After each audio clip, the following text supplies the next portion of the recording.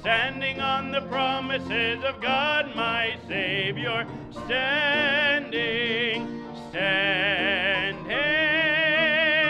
I'm standing on the promises of God, standing on the promises that cannot fail. When the swelling storms of doubt and fear assail, by the living word of God I shall prevail. Standing on the promises of God, standing on the promises of God, my Savior, standing. I'm standing on the promises of God. On that last, standing on the promises I cannot fall, listening every moment to the Spirit's call, resting in my Savior as my all in all, standing on the promises of God, standing on the promises of God, my Savior, standing. I'm standing on the promises of God. Let's do the chorus one more time, and the kids can line up and be ready to sing, all right? One more time. Alrighty.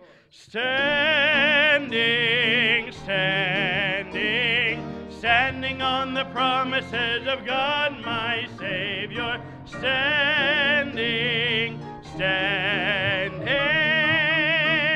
I'm standing on the promises of God.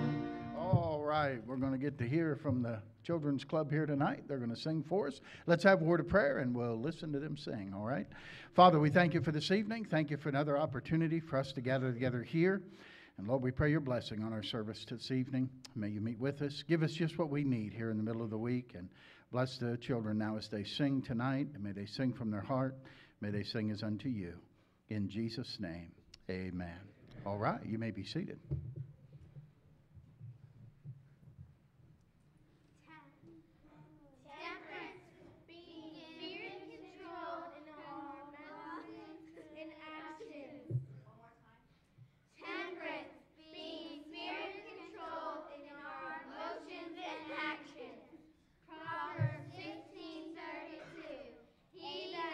Slow to anger is better than the mighty, and he that rules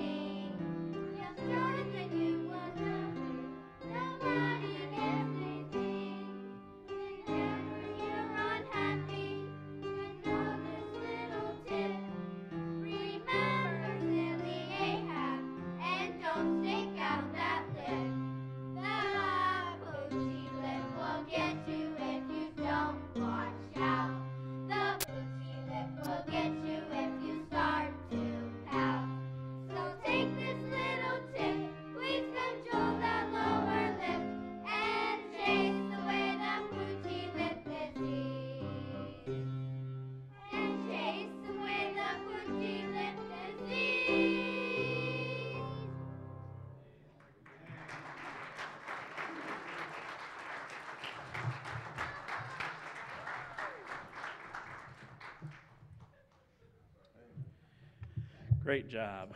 All right. Well, let's sing 488 together. 488. I was once a sinner, but I came pardon to receive from my Lord a new name and glory. 488. Let's sing that first together. I was once a sinner, but I came pardon to receive from my Lord. This was freely given, and I found that He always kept His word. There's a new name written down in glory, and it's mine. Oh yes, it's mine. And the white-robed angels sing the story. A sinner has come home, for there's a new name written down in glory, and it's mine. Oh yes, it's mine. With my sins forgiven, I am bound for heaven, never more to roam. I was humbly kneeling at the cross, fearing not but God's angry frown. And I saw that my name was written down. There's a new name,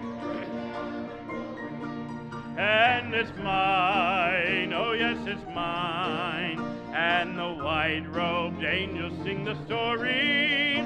A sinner has come home, for there's a new name written down in glory, and it's mine. Oh yes, it's mine. With my sins forgiven, I am bound for heaven, never more to roam. In the book 'tis written, saved by grace. Oh, the joy that came to my soul. Now I am forgiven, and I know by the blood I am made whole. There's a new name written down in glory, and it's mine. Oh yes, it's mine. And the white-robed angels sing the story. A sinner has come home, for there's a new name written down in glory, and it's mine. Oh yes, it's mine. With my sins forgiven, I am bound for heaven, never more to roam. Amen. Jason.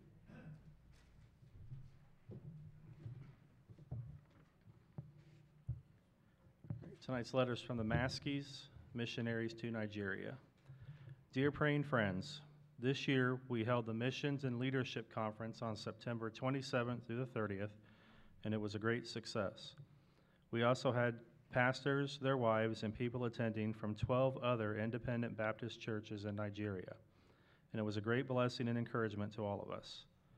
Once again, we had Dr. and Mrs. Mike Cox from the States and missionary Mark Holmes from the Abuja speaking in the conference here in Port Harcourt, and God used them in a wonderful way.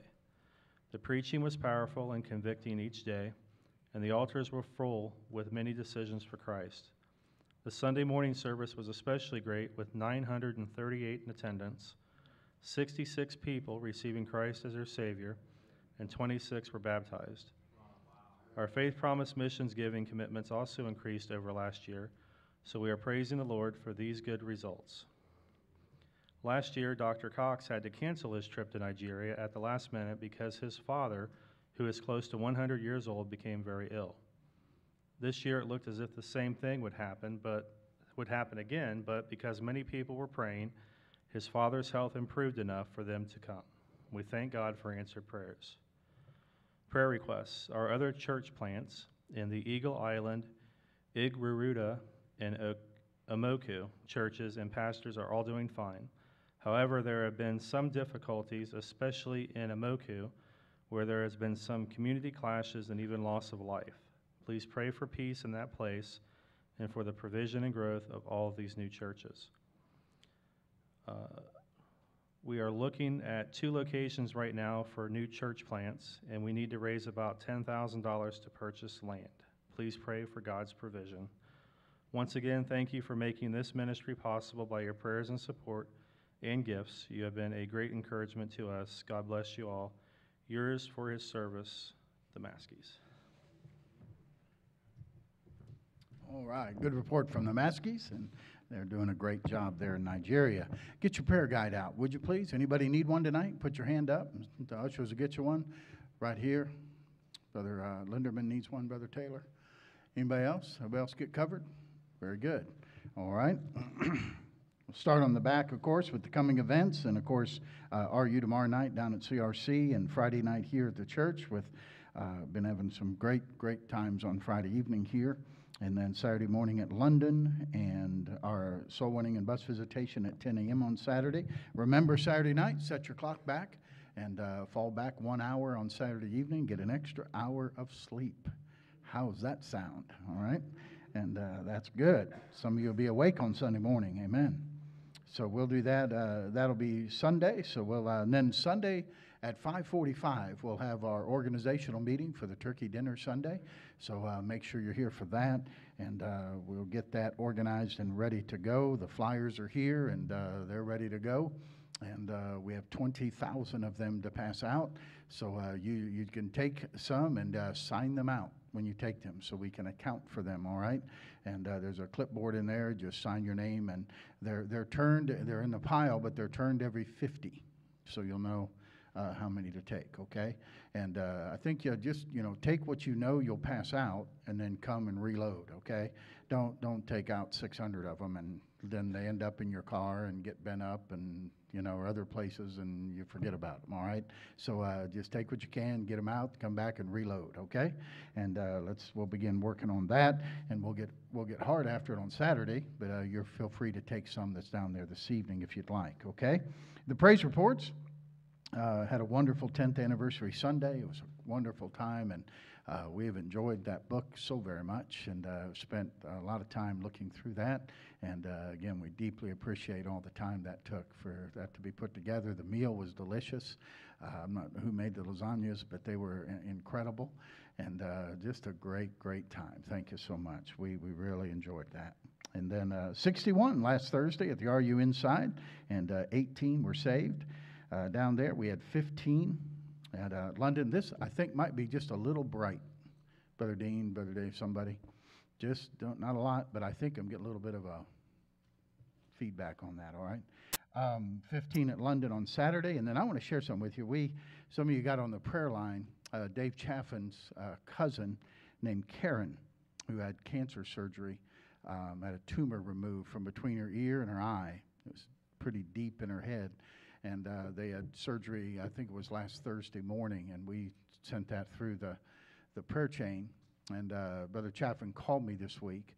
So he was in a room when the doctor came in. In fact, he just called me, it was Monday or Tuesday. And the doctor just came in to tell her what a miracle that she was. And he said he was in there operating, and 2 other surgeons with him. And he said, I've got to go deeper to make sure I get all the tumor. But if I do that, she's never going to talk again. He was going into that part of the brain that controls speech. And the one doctor said, you've got to do it. I mean, that's just, you've got to get it all. The other surgeon said, well, she can always learn sign language and communicate with people that way. And so he went for it. And they got all the tumor as far as they know. And but the miracle is she's sitting up talking, carrying on conversations, and like nothing ever happened. And he told Dave, he said, I was in the room. He said, I cannot explain that. And Dave said, well, we believe that was God, that Jesus did that. And he said, but I'm a doctor, and I don't have a scientific explanation for it. And so that was he was just praising God for that. And we should too. So I want to share that. And that was a real blessing. All right. So continue to pray for the church ministries and the different church requests there, the folks on our health list. on the cancer list, add a name, Susan Treadway. Would you please? Susan Treadway is a sister-in-law to Carol Treadway. And some of you know Carol comes on Sunday. And she has lung cancer and some very serious. So put her on there and please pray for her. I know they would appreciate that. All right. Continue to pray for those in authority and pray for these on the salvation list and, of course, our military and unreached people groups that we pray for regularly, and then our missionaries, which are highlighted by the Maskies in Nigeria. All right. Brother Polabel, if you'd like to come this evening, I'd like you to lead us in our prayer tonight, if you would, and he'll lead us audibly in our prayer, and we pray along silently with him as he leads us audibly, and be praying for these needs that we've mentioned here tonight, and pray for the services coming up on Sunday, that God will meet with us and give us a great month of November, all right, as we prepare for the dinner day on November 15th. All right, Brother John.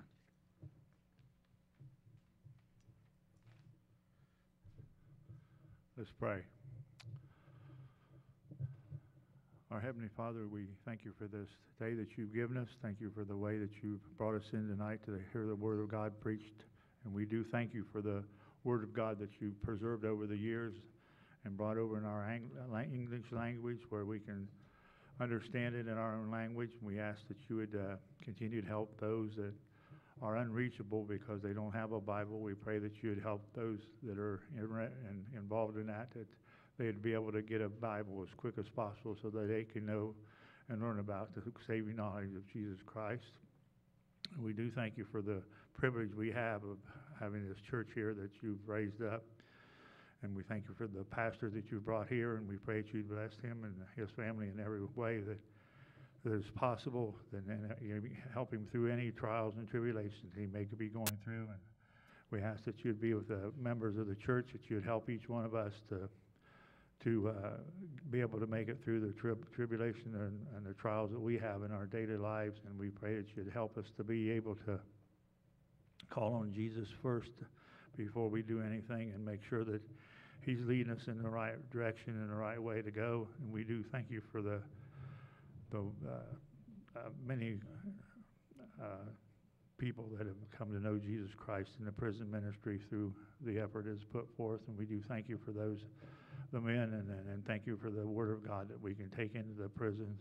And then also for those that come in here on Friday evenings, we pray that you'd help them and continue to bless. And we thank you for those that are working in that area. We thank you for our ministries that we have and throughout the church, the nursery, and also Sunday school teachers and during Sunday school and church. And we ask that you'd help us. The bus ministry is those that go out running buses. We pray that you'd help them. But we see more souls raised and brought in and saved through this bus ministry. And we ask that you'd help those that are doing it. You'll give them good health and that they'll be able to continue to do it. We ask you for the offerings that we need here at the church to do the things that we feel that you want us to do.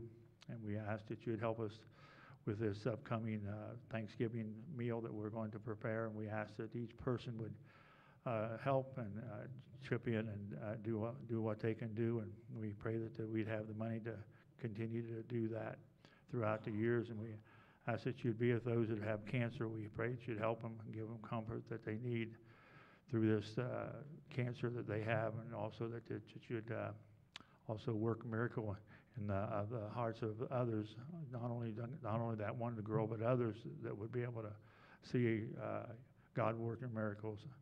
And we just pray that you'd be with our missionaries that are around the world that we support, and all those that are out there. We just pray that you'd continue to help them, that you'd give them the wisdom, the knowledge that they need as they set out to serve you each day. They may not have a pastor there, but we pray that you'd be able to guide them and direct them and give them that they need throughout the day. And we ask that you would be with those others that are on our list that are unsaved. We just pray that you'd lead someone to the door, and that they'd be able to knock on the door and take the Bible and show them how they could get saved, and that would change their life and their heart would be changed, that they want to come in and serve you here, and we thank you for that. We thank you for the Word of God that we hear each and every day, that the church doors are open. We pray that you'd help us to understand it and be able to use it in our daily lives, and we do pray now for the offerings that we will take tonight, and we'll be able to take it and use it to glorify your name. And we do pray that you'd bless us and bless us in Jesus' name. Amen.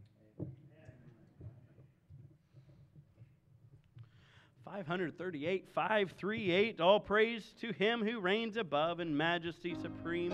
Blessed be the name of the Lord. Let's all stand together one more time as we sing 538 together on that first. All praise to him who reigns above in majesty supreme, who gave his Son for man to die, that he might man redeem. Blessed be the name, blessed be the name, blessed be the name of the Lord.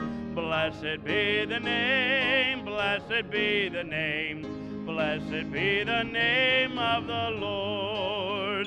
His name above all names shall stand, exalted more and more, at God the Father's own right hand, where angel hosts adore.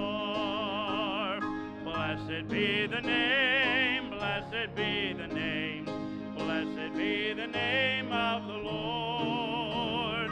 Blessed be the name, blessed be the name, blessed be the name of the Lord. Amen. Greet one another. Make somebody feel welcome, especially our guests. We'll come back and sing those last stanzas together.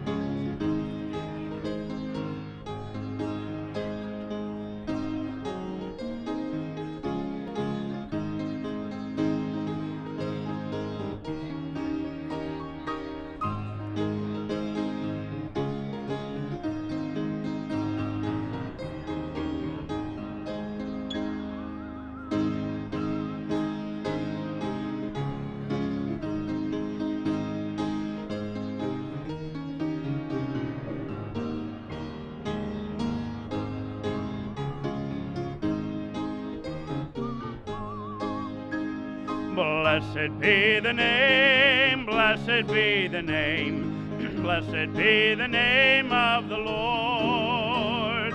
Blessed be the name, blessed be the name, blessed be the name of the Lord. Let's sing that last all together. His name shall be the Counselor, the mighty Prince of Peace. On that last together. His name shall be the Counselor, the mighty Prince of Peace, of all earth's kingdoms conqueror, whose reign shall never cease. Blessed be the name, blessed be the name, blessed be the name of of the Lord. Blessed be the name, blessed be the name, blessed be the name of the Lord. All right. You can be seated, and the ushers will come, and we'll get our offering now tonight. Give us the Lord has blessed and prospered you. And we'll ask the Lord to bless our giving this evening. Brother Abrams, lead us in our prayer. Lord, our Heavenly Father, we come to you tonight. We're so grateful for just another day to worship you and to be in your house. And Lord, we know that you're here with us tonight, and may you hear every prayer, and may you answer those that are sincere.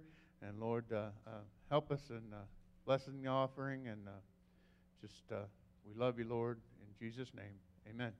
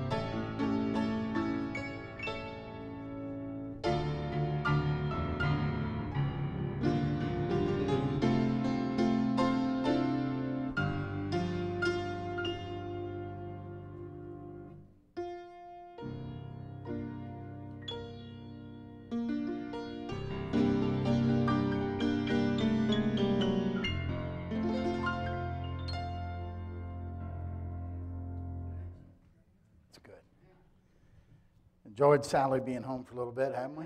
And home, I guess home's Florida now, but it seems like it's good to have her back here. And I've been visiting. She flies back out tomorrow and goes back down to Florida. She's taking reservations for January, February, and half of March, okay? And go down and visit her in Florida, amen? So that was a blessing. Thank you. All right. Psalm 127, please. Psalm 127. 127th Psalm.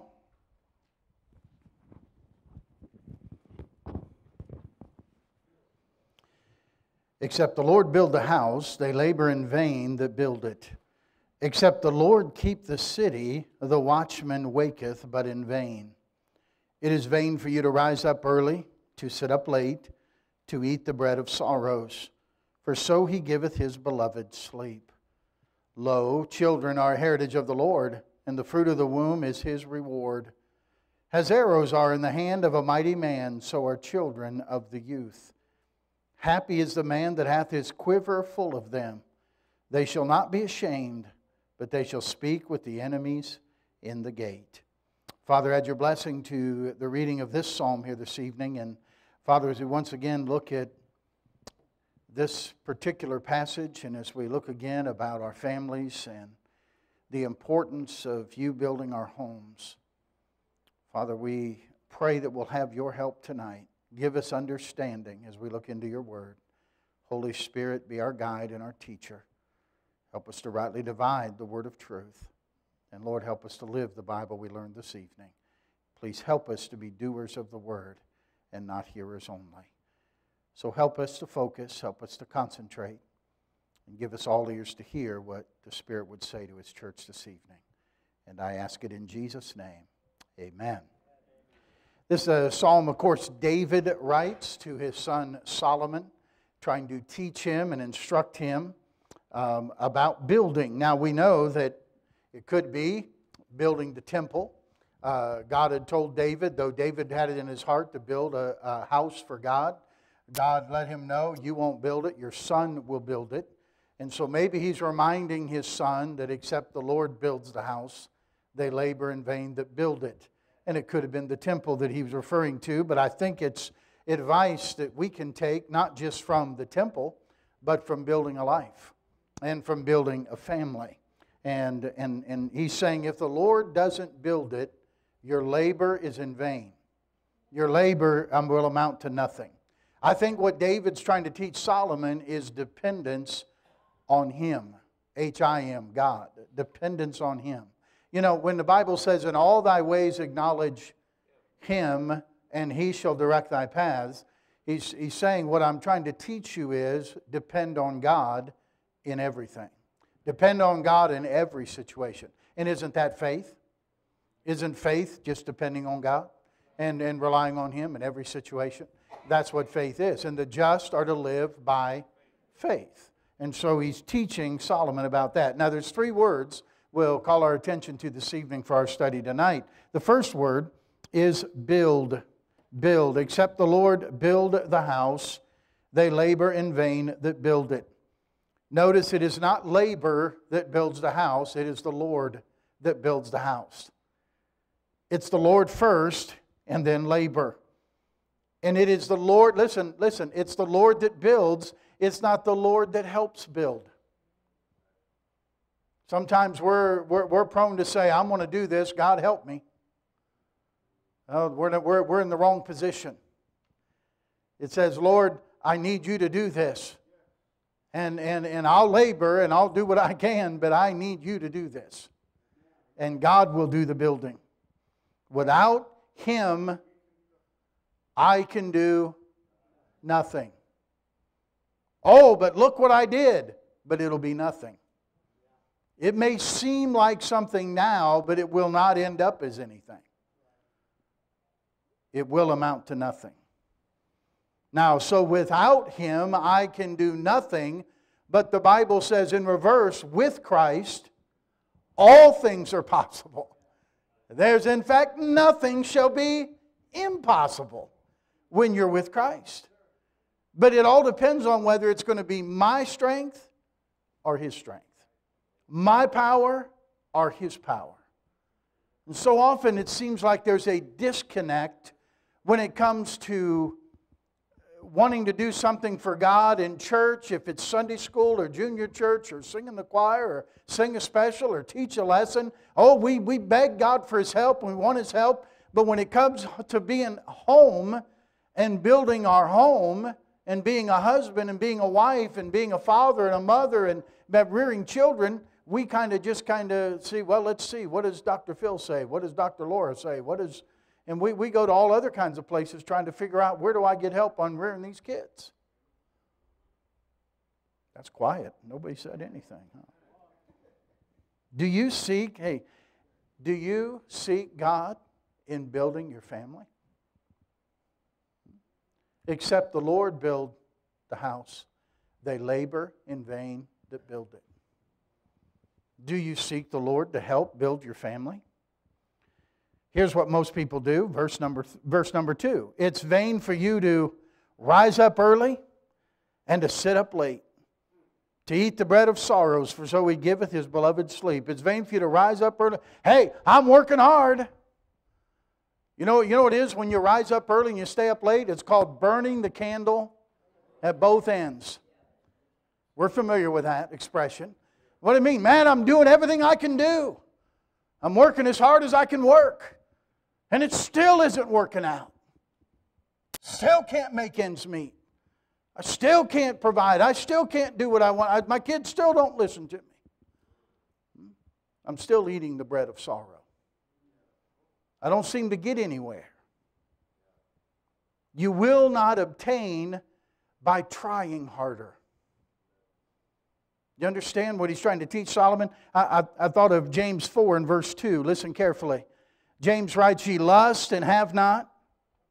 Ye kill and desire to have and cannot obtain.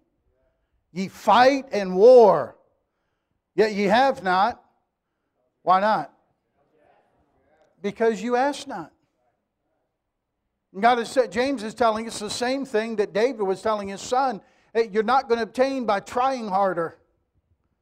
You're not going to get the family you want. You're not going to build the life you want. You won't build the church you want by just trying harder. You get it by asking. You get it by trusting more. You don't get it by trying harder. You get obtained by trusting more. You see, when you come to grips with the fact of, hey, listen, okay, it's the church. Jesus said, by the way, whose church is it? Yeah, it's his. Who's the head of the church?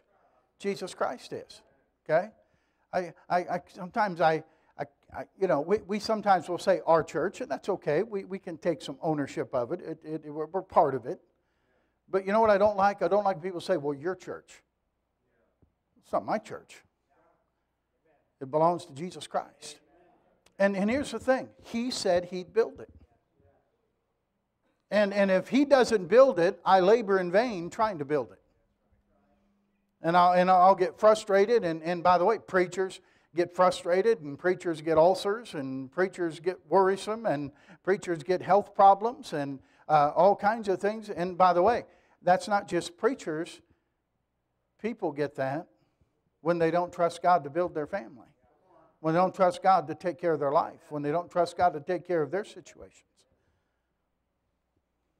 Notice what happens when you let God do it. When you put your faith in Him. And you trust God to take care of the situation. And not you. When you decide, I'll just trust God more, and I won't just try harder. You know what He says? Look at that last sentence of verse number 2. For so He giveth His beloved sleep. Did you know when you leave it at God's hands, you can sleep at night? Say, oh, Pastor, I just lay in bed at night and my mind just keeps racing and going, and I don't know what I'm going to do about this, and I don't know what I'm doing about my kid's doing this, and this was doing this, and I don't know about this problem and that problem, my husband and my wife, and my mind, I just can't shut it down. I can't sleep. Who's in control? Yeah, you're trying harder, but you're not trusting Him more. You put it in God's hands, and you go to sleep. And you go to sleep. So He gives His beloved sleep. You leave it in God's hands, you don't need pills. You leave it in God's hands, you can cancel the psychiatrist appointment. Okay? You have to leave it in God's hands. God said He'll take care of it. Ask yourself this question, and don't say anything out loud. Don't poke anybody. Just ask yourself, how do I sleep? How do I sleep? And then ask yourself, am I building, or is the Lord building? Who's doing the building? So He giveth His beloved sleep. Remember, we're reading in Acts when Peter was in prison in Acts 12. They'd already taken James and beheaded him. And He was going to, right after Easter, bring Peter out and behead him. So Peter knew he's next. It's his last night he'll spend on earth. And remember, they're having a prayer meeting at John Mark's house, and they're praying for Peter to get out of prison. And so an angel is dispatched, and he comes and unlocks the prison doors, and he comes in to get Peter, and Peter's fretting and worrying and all upset, isn't he? No. Peter was sleeping. In fact, sleeping so hard he couldn't just call him wake. The Bible literally had to kick him. I mean, he was out. How could you sleep when it's your last night, when you know they're going to cut your head off in the morning? Because it's in God's hands, not His hands. So Peter said, I might as well get a good night's sleep. I'm getting more than a haircut tomorrow. And so he just rests. I think that's what Daniel did in the lion's den. I believe he passed that night. God shut the mouths of them lions. I think He said, come over here, boy, give me a pillow. And I think he just laid down and took a nap. I don't think he had any worries at all. When you put your trust in God, when you trust Him to build it, you trust Him to take care of it, then you can sleep. And He gives you sleep. Sleep comes from God. So He giveth His beloved sleep. Just turn it over to Him. Sleeping. All right, build. Build. Number 2, the second word is keep. Notice back in verse 1, except the Lord build the house, they labor in vain that build it. Except the Lord keep the city, the watchman waketh but in vain. You know, the great thing about it is, He's telling Solomon, not only will God build it, God will keep it. Isn't that a good thing? God will keep, He doesn't just build it, He keeps it. He keeps the city. And let me say, if the city isn't kept, the city oftentimes isn't kept because the home isn't kept. Godless homes produce godless citizens. That's where we've come to in our country. We were talking about this case that has made national news here the last day or so in South Carolina, about this girl in class who was reprimanded for lack of attention or cell phone or whatever it was. And the teacher told her to leave the room and go to the office, and she refused to go. And they brought an administrator down and tried to persuade her to leave, and she still would not leave. So they called the police officer. They have police officers in the schools in South Carolina, and he came, and she refused to leave for him. Well, again, you don't tell a police officer, no, I'm not going to do this. And so he forcibly tried to remove her from the room.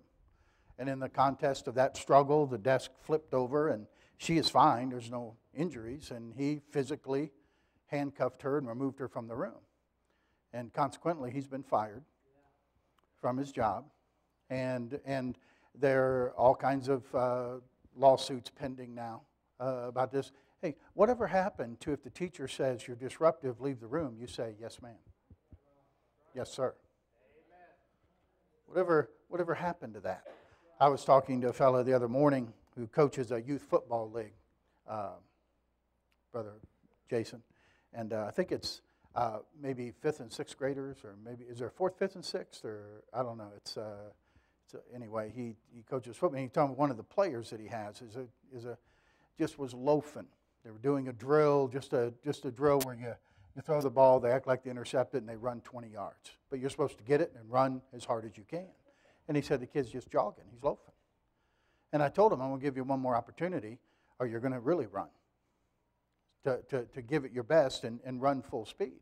And the kid just caught it and just kind of jogged back.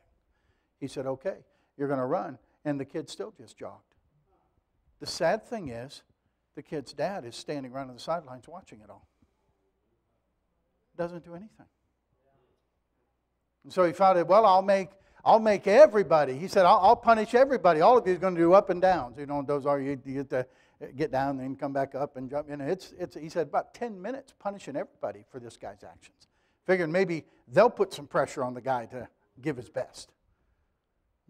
And finally, when they're done, he stops, and that fellow just got up, walked over, and just sat down right in the middle of the field. And Dad just watches. There's a boy who's never been made to do anything and been told to respect authority. You see, hey, why are our cities in trouble? Because our homes are in trouble. Why is there godlessness and a lack of respect for life? Because that's the way it is in our homes. If you want to get the city right, you got to get the homes right. And if I should say this, when you get the city right, I think you got to get the churches right. But to get the churches right, you got to get the homes right. If the homes aren't right, the church won't be right. Because that's the church. We make up the church. So the Lord says, I'll not only keep the city, I will keep that which I build. So if the Lord builds our life, He'll keep our life. If the Lord builds the church, He'll keep the church. If the Lord builds your home, He'll keep your home. He'll take care of it. 2 Timothy 1 and verse number 12. Some of you are familiar with that. 2 Timothy 1 and verse 12. Get there here in just a second. Paul writes, for the which cause I also suffer these things. Nevertheless, I'm not ashamed, for I know whom I have believed, and am persuaded that He is able to keep that which I've committed unto Him against that day. Paul says, I know that He's able to keep that which I've committed unto Him against that day. It's so obvious to see, isn't it?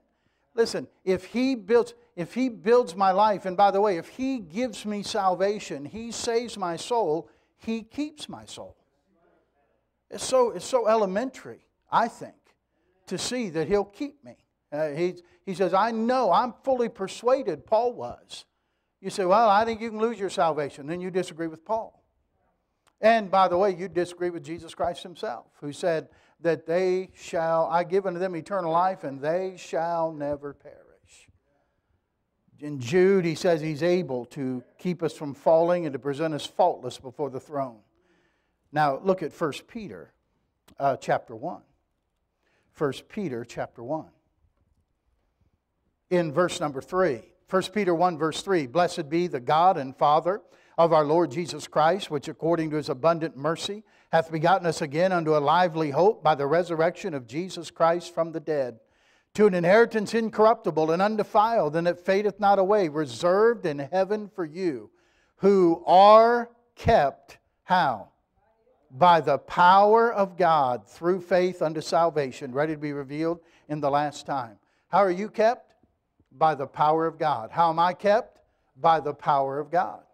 We're kept by His power, not our power. We're kept not by what we do, but by what He does. So listen, we're the watchmen. Going back to Psalm 127, he said that the Lord will keep the city, or the watchman watches in vain. In Psalm 127.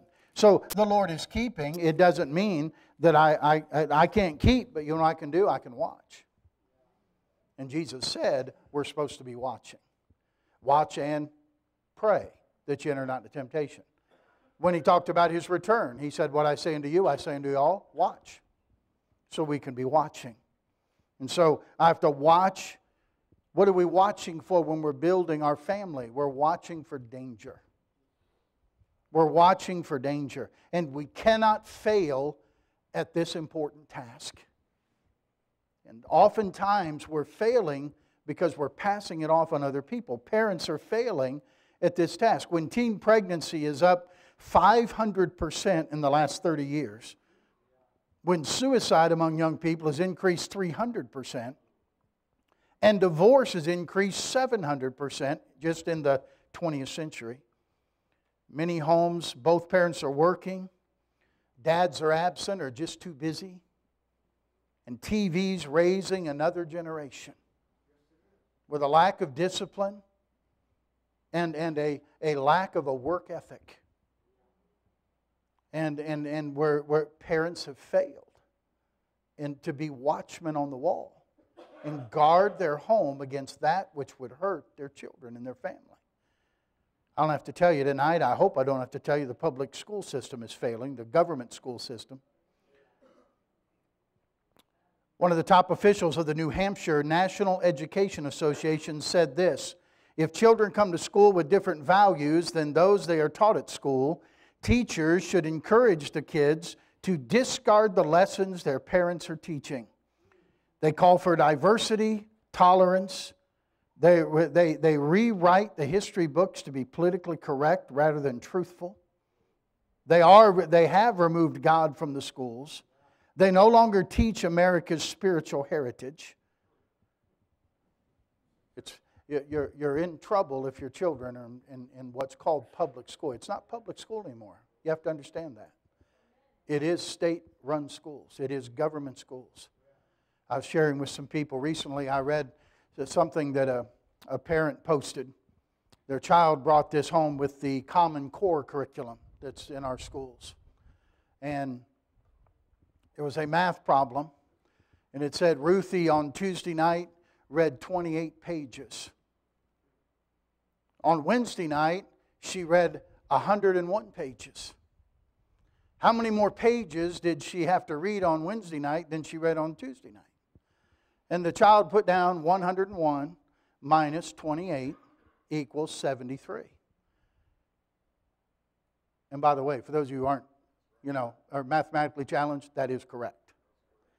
And it was marked wrong. That's not correct. No, with Common Core math, you don't need the exact answer.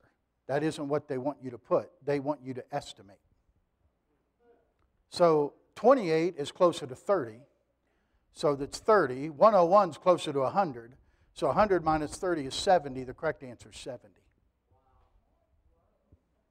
Yeah. And she got that marked wrong. That's you see, we're getting where there's not going to be absolutes. The answer isn't the right answer. The answer is what we tell you the answer is. That's where we are. Don't rely on the school to take care of your kids. You're in trouble. Parents, be careful.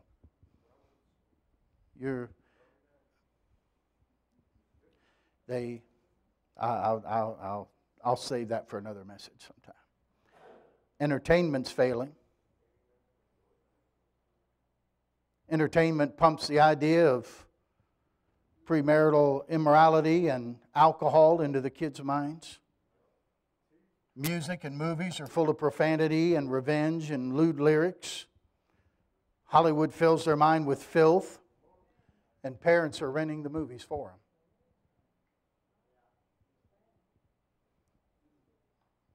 Parents, you better know what your children are listening to. You better know what they're watching. You better know where they're going online. You better know. You better keep track of it. You better understand the effect it'll have on them. It doesn't do much good for you to try to get them off their rock music or their hip-hop or whatever that glorifies the immorality and the vulgarity and all that while you listen to your country western about cheating and getting drunk and divorcing somebody. Whew. Aren't you glad you came to church tonight, huh? Wow. Can I help you? Mom and Dad, it isn't the government's responsibility. It isn't Hollywood's responsibility. It isn't the entertainment industry's responsibility. It's not even the church's responsibility to rear your children. It's your responsibility. Now we want to help and we want to work together with you, but the main responsibility comes from Mom and Dad. We cannot undo. The church will never undo in an hour on Sunday morning or a couple hours on Sunday and maybe an hour on Wednesday night undo the other 165 hours a week they live with you. Won't happen. Keep. Ask the Lord to help you to listen. The Lord's going to keep, and you watch. You be on the lookout. You try to watch for things. And watch for things that could hurt. Watch for things that could harm. And you've got to guard your family against those things. They're out there. The devil is a roaring lion, walking about, seeking whom he may devour. If you heard that there were escaped convicts on the loose and they were seen in the Grove City area, they were seen in your neighborhood, and you'd make sure all your doors were locked and windows were locked, you'd make sure your house was secure, that those men wouldn't find a way in. And if you have protection in your house, you would get it out and you'd be ready and armed if they tried to make an entrance into your home. Why? You're going to protect your family. It's important. You're going to be watching. You're going to be listening for any sound. Boy, I tell you, I think in America we've just become like the frog in the kettle and it's warmed up on us and we're now boiling and don't even realize it. It's come upon us. So we said build, we said keep. Let's do the third one. Blessing. Lo, children are a heritage of the Lord, and the fruit of the womb is His reward. It's always hard when I read that verse. I want to say fruit of the loom, but it doesn't work, does it? As arrows are in the hand of a mighty man, so are children of the youth. Happy is the man that hath his quiver full of them, and they shall not be ashamed, but they shall speak with the enemies in the gate. You know what the blessings are our children. They're a heritage. You know what that means? It means that they belong to the Lord.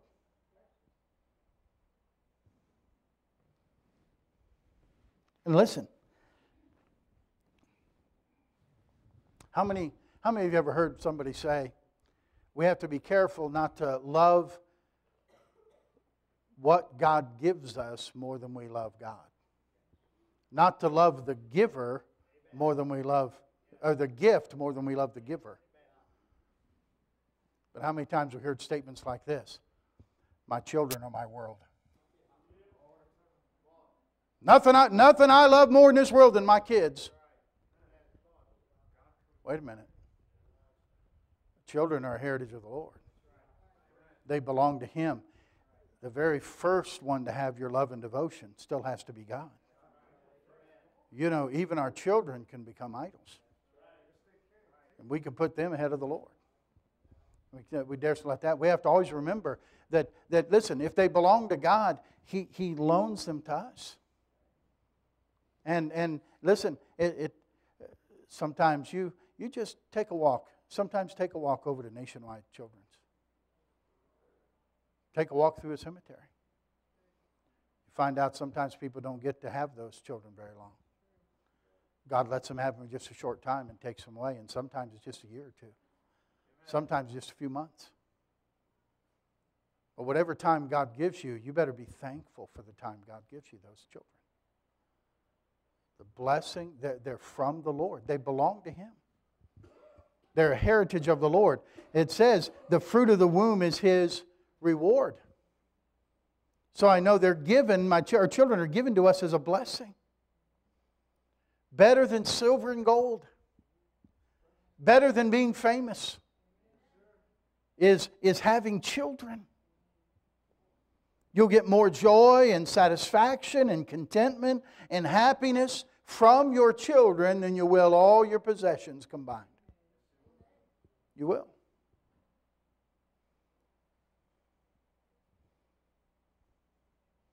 Because you can have all the things you can have all the things you want to live with.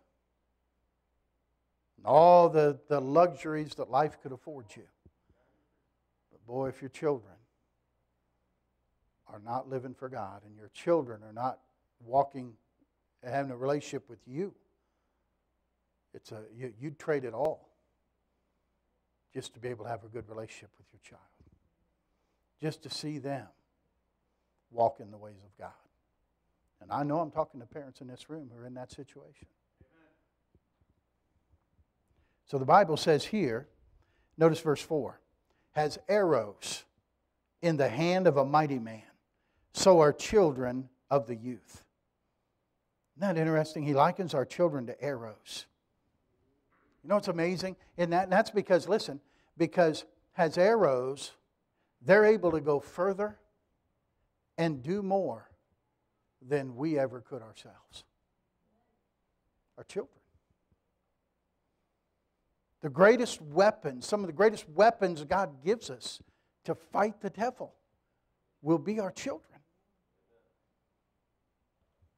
Now, there's several things to make an arrow effective and for an arrow to be what it should be. There's three things that have to take place. An arrow, number one, has to be straight. Crooked arrows don't go so well. Any bow hunters in here? Huh? Anybody been bow hunting? Yeah, you just went bow hunting, didn't you, Jane? That's right. It doesn't work so good if your arrow's crooked. You're not going to hit what you're aiming for. You'll be, look out! You know. They don't get to the accomplished goal. So you have to keep them straight. Straight is the gate. Narrow is the way that leads unto life. The arrow, secondly, must be sharp. Must be sharp. Sometimes you feel like, man, my parents are too strict. My parents, they don't let me do anything. No, they're just trying to keep you straight. So that one day God can point you and use you and you'll be a straight arrow for Him. Thank God you have somebody who's hard on you. Thank God you have someone who's keeping you straight, trying to keep you from going crooked, and then God will have to straighten you out. Then an arrow will be sharp. How do you sharpen a child? You know, the Word of God is sharper than a two-edged sword. You sharpen them with the Word of God. And you don't when if you're sharpening an arrow and you're using the flint or whatever you'd use to sharpen that up, you know what? You don't ask the arrow how it feels. In fact, there's going to be some friction. There's going to be some times, I'm sure, it's not going to feel real good. But it's making you sharp. There's times you have to sharpen those children and use the Word of God to do it. They're straight, they're sharp, and then an arrow has to be directed. It has to be directed. It has to be aimed. Well, I just let my kids do what they want. I don't want to force religion on them, you know. Huh? You have to be aimed. Train up a child in the way that he should go. That means you got to aim them in the right direction. You got to point them in the right direction. Well trained, listen carefully, well trained, they will shoot the enemy. Well trained, they will shoot the enemy. Ill trained, they'll shoot and hurt the parents.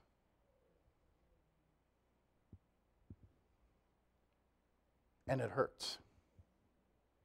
It hurts. You take a wound, it hurts.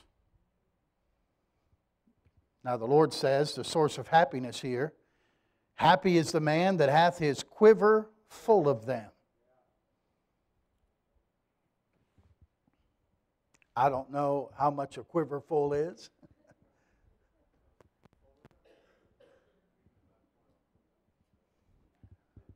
Did somebody say 12? Charles, yeah, you got an amen from the Andersons. All I know is he says you're happier if you have a quiver full. What's that mean? Well, more children would mean more prayers.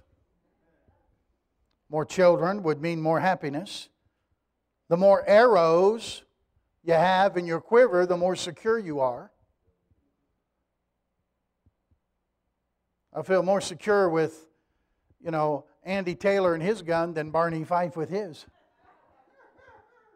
Barney only ever had one bullet. And usually fired that before he could get it out of the holster. I don't think I want that. And when it says something interesting there, it says, they'll speak with the enemies in the gate. That's interesting. It's a reference, I think, back to Genesis 24. I'm going to read this verse for you in Genesis 24:60. And they blessed Rebekah and said unto her, thou art our sister, be thou the mother of thousands of millions, and let thy seed possess the gate of those which hate them.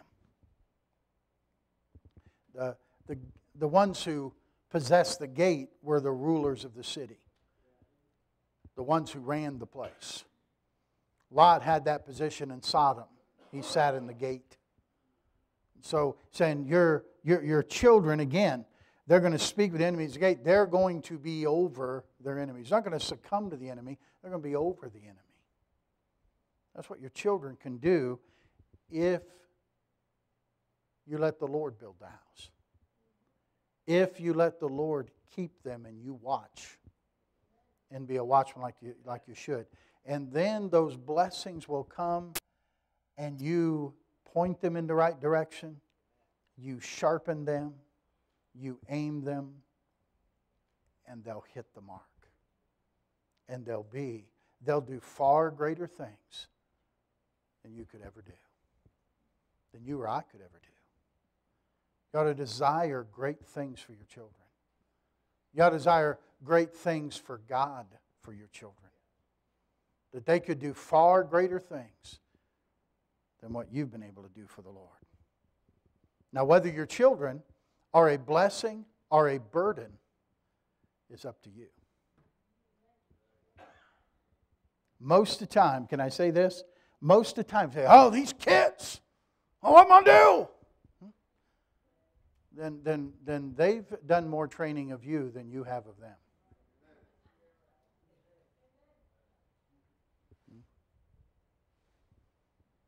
You have to train them in the way they should go.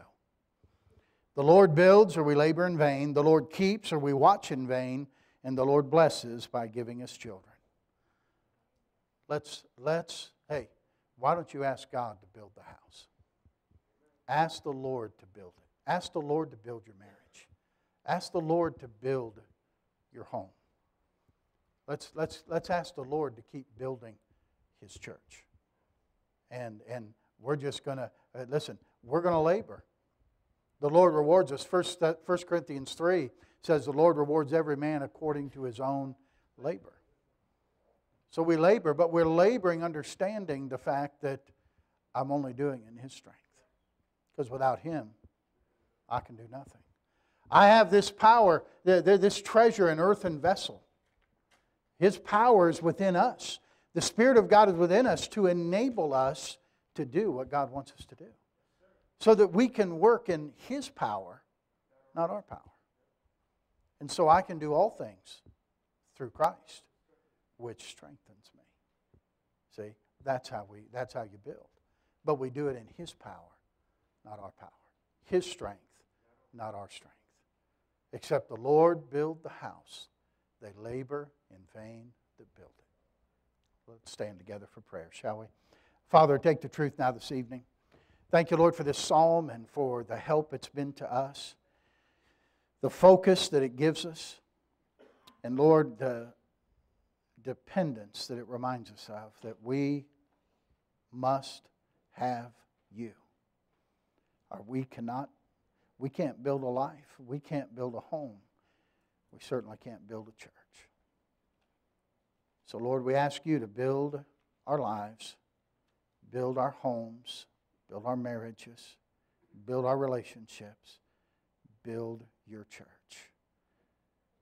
Lord, we'll labor, we'll watch, we'll take the blessings of our children that You've given to us and we'll use them as arrows.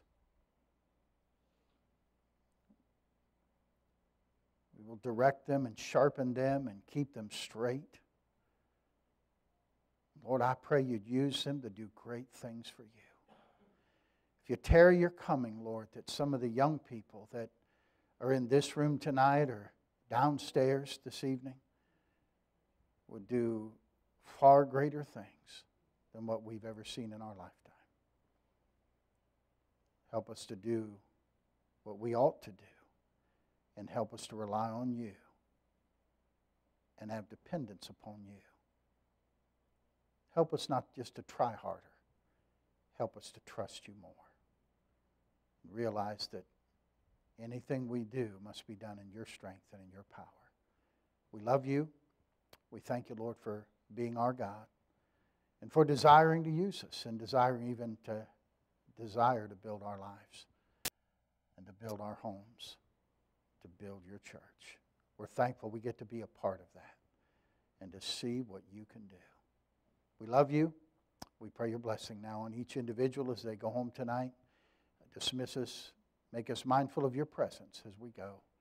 Lord, I thank You for Sally, and I pray You'll give her safety as she travels back down to Florida.